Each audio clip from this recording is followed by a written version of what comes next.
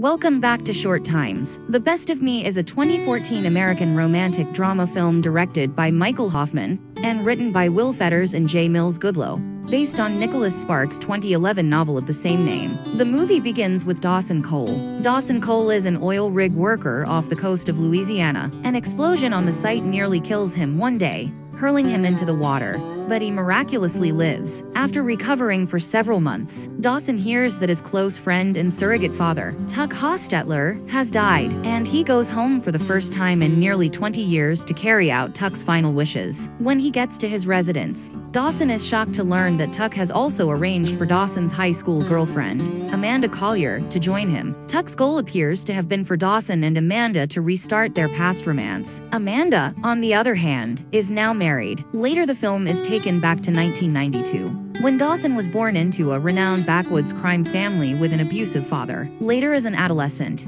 it is revealed that his cousin Bobby and his girlfriend April were going to be adolescent parents. One day, April's car breaks down as they leave the restaurant. Dawson gets out of the car and asks her to put the car in neutral, while he goes to seek help. He then asks the folks in the car behind him whether they want to assist, push, or simply tow, to which they respond with a honk. However, Amanda, who was in that car, realized that her buddies were being jerks and chose to go support Dawson. When they get the car parked on the side of the road, Amanda offers to contact a tow truck, but Dawson declines, claiming that he can fix it. Following day, Dawson notices Amanda in her car with the front door open during school. He comes over to investigate what's going on and quickly discovers that the problem is a disconnected battery. At the same time, Amanda invites him out on a date, and he accepts. Later on that day, Dawson's father is upset since he didn't say hello when he went in, so he says hello grudgingly. When he is not satisfied, his father threatens to beat him. He left his father's house and spent the night in Tuck Hostetler's garage,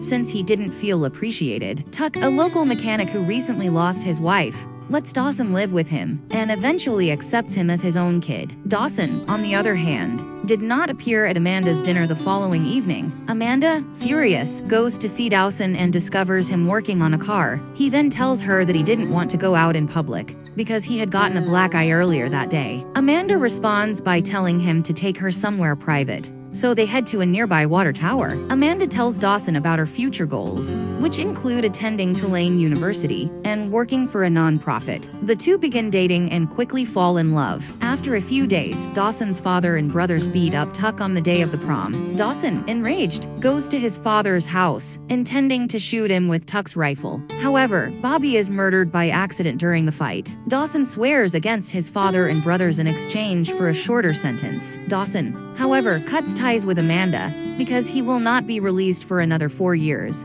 forcing her to pick college over sticking with him. The scene shifts to after Tuck's death. Tuck's lawyer informs Amanda and Dawson that Tuck has left them the cottage he and his wife used to reside in, and that they are supposed to spread Tuck's ashes there. Things start off difficult, with Amanda and Dawson keeping their distance for Tuck's welfare. When Dawson comes upon a photograph of Tuck, Amanda, and her kid, Amanda begins to open up about what has happened over the last 2 decades. She informs him that she attended Tulane University as planned, but became pregnant unexpectedly. Afterward, she got married to a guy named Frank and had 2 children, Jared and B. She also tells Dawson that B had just turned 2 in that photo, had been diagnosed with leukemia a few weeks later and passed away. Dawson hugs and consoles her, saying he can't imagine what it's like. Dawson and Amanda afterwards had a romantic night together. Amanda asks him during dinner if he has ever been in a relationship or loved anyone. Dawson said that she had set a rather high standard. Amanda then feels terrible and touched because she is the only one he has truly loved. While walking to the car,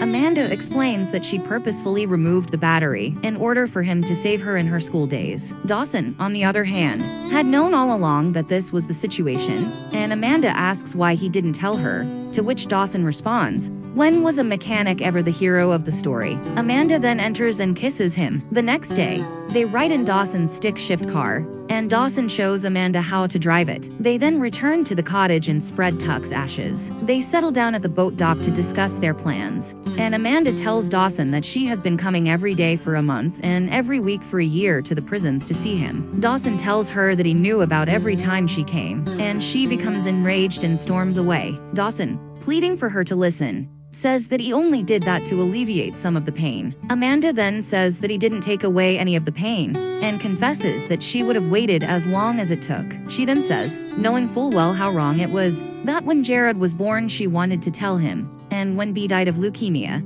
she wanted him to hold her, and Dawson does just that she disliked him for it, because she would have done anything for him, and he had taken away that option from her. They kiss and make up after he admits he was wrong. Later that day, while sitting by the fire, Amanda and Dawson reminisce about their song Sweet Jamie, and Amanda tells Dawson that she has always trusted for everything to work out, but she no longer does. Dawson then gets up and, much to Amanda's surprise, goes to his car and plays the same song. The two then dance, and Amanda complains that he isn't stomping on her toes, to which Dawson responds that he hasn't yet. They had sex after that and are both overjoyed. They are both reminded of former times the next day by a rose in a bottle. They both jump into a neighboring lake afterwards, and Amanda sleeps on her back as Dawson supports her. Then, while sitting outside admiring the garden, Amanda receives a phone call from her son Jared, who inquires as to how things are going and when she will return. She claims she'll call again in a few days, and then hangs up. Dawson then tells Amanda that she should honor her family responsibilities, and that he loves her even more for it. Amanda is aware that she should, but she is unsure how to say goodbye. Dawson's promises to be there for her and to always love her. She then decides to return to her family and her difficult marriage, in order to fulfill her family obligations. Dawson stays at Tuck's to restore the garden when Amanda leaves. She subsequently prepares to divorce her husband, and leaves Dawson a voicemail declaring her love. Before anything else can happen between them, Dawson is assaulted and nearly killed by his siblings, as well as nearly put in front of a moving train. Dawson knocks out his brothers,